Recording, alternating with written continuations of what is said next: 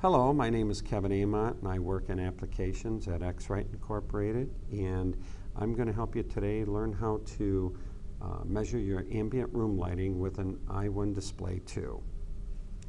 In i1Match3 software, you'll want to first connect your i1D2 and select the Advanced for profiling your display and go forward. I'm using a laptop. It really doesn't matter what type of display that you select here. Just simply go forward. And if you were going to continue on and build a profile after measuring your ambient room light, you would want to set your settings accordingly. However, I'm just going to measure my ambient room lighting.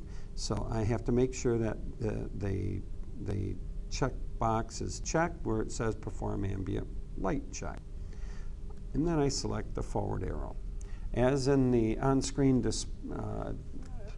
instructions, you have to take your i1D2 and connect the ambient light filter.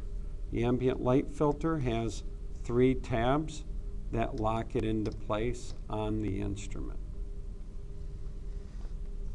After it's attached, click on the Calibrate button in the software, and it will calibrate the ambient filter to the device. After it calibrates, select the forward arrow, and as in the display on the screen, you'd simply hang it on the monitor with the ambient filter facing out, and then click on the Measure button, and you'll see that my ambient room lighting is measured at 6600 and the luminance at 140 lux. The illuminance is pretty close. The color temperature is a little high, so I'd want to make adjustments to that if I need before I start doing color critical work in that room lighting. That's how you measure the ambient room light with an i1D2.